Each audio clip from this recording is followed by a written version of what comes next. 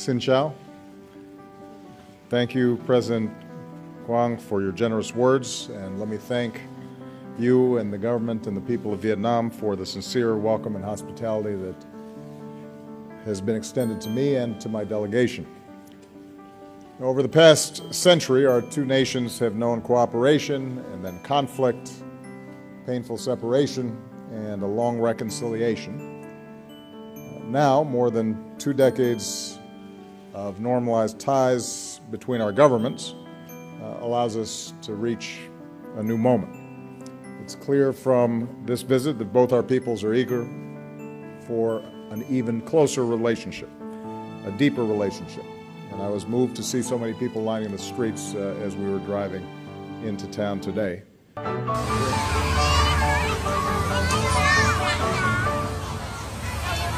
I bring greetings and friendship of the American people, including some outstanding members of Congress who are joining me on this visit, and so many Vietnamese Americans whose families bind us together and remind us of the values that we share. I've indicated before that one of my highest foreign policy priorities as president is to ensure that the United States continues to play a larger and long-term role in the Asia-Pacific, which is vital to our security and to our prosperity. We believe the people of this region should live in security, prosperity, and dignity. In pursuit of this vision, we're more deeply engaged across the Asia-Pacific than we have been in decades, and that includes our comprehensive partnership with Vietnam. If you consider where we have been and where we are now, the transformation in the relations between our two countries is remarkable. Over the past 2 decades, our trade has surged nearly 100-fold, supporting jobs and opportunities in both countries. Since I took office, we've boosted U.S. exports to Vietnam by more than 150%. We're now the single largest market for Vietnam's exports. American companies are one of the top investors here. With our Fulbright programs, thousands of our students and scholars have studied together, and more than 13,000 young people across Vietnam are learning new skills as part of our Young Southeast Asian Leaders Initiative. Vietnam has become one of the top 10 countries with students in the United States. This year, we've welcomed nearly 19,000, the most ever. And last year, Vietnam welcomed nearly 500,000 American tourists to this country, and I will assure you that more are on the way. Our two governments are also cooperating more closely than ever. As part of our engagement with ASEAN and the East Asia Summit, we're working together to advance regional security and stability. Vietnam has welcomed American Navy ships to your ports. Our militaries are conducting more exchanges and partnering on maritime security. Together, we're pursuing the Trans-Pacific Partnership, not only to support trade, but to draw our nations closer together and reinforce regional cooperation. We're doing more to meet global challenges, from preventing nuclear terrorism to promoting global health security so that outbreaks of disease don't become epidemics. And with this visit, the United States and Vietnam have agreed to a significant upgrade in our cooperation across the board. We're taking new steps to give our young people the education and skills that they need to succeed. And I'm very pleased that for the first time, the Peace Corps will come to Vietnam. Our Peace Corps volunteers will focus on teaching English, and the friendship that our people forge will bring us closer together for decades to come. University and others will help Vietnamese universities boost training in science, technology, engineering, and math.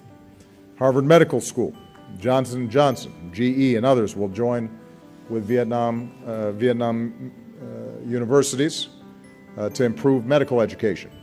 And now that the government of Vietnam has granted the necessary license, we can say that Fulbright University Vietnam, this country's first nonprofit independent university, can move forward and open its doors and welcome its first class this fall.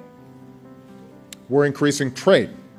With Vietnam's announcement on multiple entry visas, it will be easier for Americans to come here and do business and travel.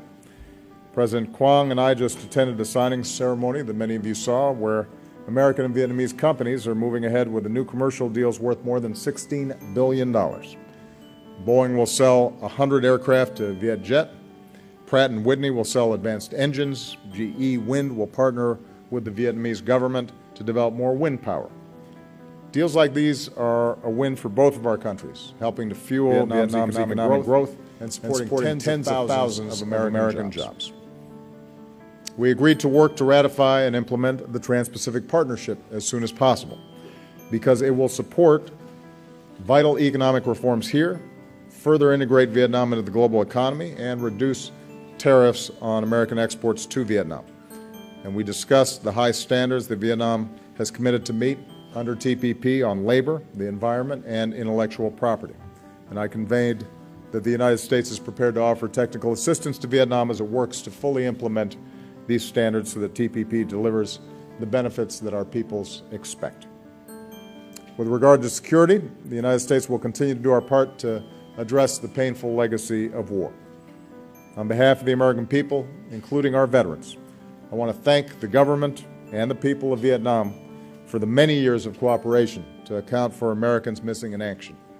Solemn efforts that will continue together. We'll continue to help remove unexploded landmines and bombs. And now that our joint effort to remove dioxin, Agent Orange, from Da Nang Airport is nearly complete, the United States will help in the cleanup at Bien Hoa Air Base. We've agreed to continue deepening our defense cooperation, including patrol boats and training for Vietnam's Coast Guard, and to work more closely together in responding to humanitarian disasters. And I can also announce that the United States is fully lifting the ban on the sale of military equipment to Vietnam that has been in place for some 50 years. As with all our defense partners, sales will need to still meet strict requirements, including those related to human rights. But this change will ensure that Vietnam has access to the equipment it needs to defend itself, and it removes a lingering vestige of the Cold War. It also underscores the commitment of the United States to a fully normalized relationship with Vietnam, including strong defense ties with Vietnam and this region for the long term. More broadly, the United States and Vietnam are united in our support for a regional order, including in the South China Sea, where international norms and rules are upheld, where there is freedom of navigation and overflight, where lawful commerce is not impeded, and where disputes are resolved peacefully through legal means in accordance with international law. I want to repeat that the United States will continue to fly, sail, and operate wherever international law allows, and we will support the right of all countries to do the same. Now, even as we make important progress in the ways that I've just described, there continue to be areas where our two governments disagree, including on democracy and human rights. And I made it clear that the United States does not seek to impose our form of government on Vietnam or any nation.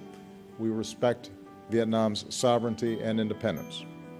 At the same time, we will continue to speak out on behalf of human rights that we believe are universal, including freedom of speech, freedom of the press, freedom of religion, and freedom of assembly. And that includes the right of citizens through civil society to organize and help improve their communities and their country.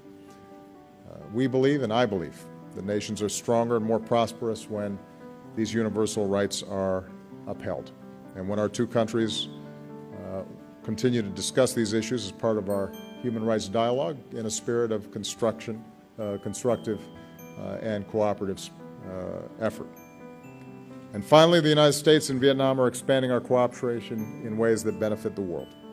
Under our growing climate change partnership, we'll support Vietnam as it works to meet its commitments under the Paris Agreement. Because our two countries and others have committed to joining the agreement this year, we're within striking distance of it entering into force before anybody expected. In the meantime, we'll help communities in vulnerable regions like the Mekong Delta adapt to a changing climate and assist Vietnam's transition to a low-carbon economy. And that includes the low-carbon energy that will come from our cooperation on civil nuclear power. And as Vietnam prepares to deepen its commitment to UN peacekeeping, the United States is proud to support Vietnam's new peacekeeping training center. So again, President Quang, thank you for your hospitality. Thank you for our work together. I'm looking forward to the opportunity to visit with the Vietnamese people. Maybe I will enjoy some café soda. I believe that the relationship between the Vietnamese people and the United States can be one of the most important in this critical part of the world. And I believe that the upgrade in our ties that we've achieved today will deliver greater security, prosperity, and dignity for both of our peoples for many decades to come. Xin cảm ơn.